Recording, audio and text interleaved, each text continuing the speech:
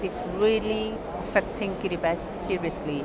It is causing loss and damage as well. For the life, the human rights are also affected, where most people have to move out from where they used to be, they call their home, and now that's led up to one serious issue whereby people are fighting over land.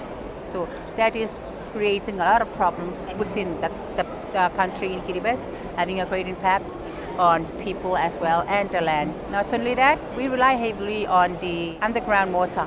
The water has been inundated, the land has been inundated, it becomes blackish, and therefore it's unbearable to drink, especially that has been causing some children's life where they died out of the sickness, which has been also part of the problem.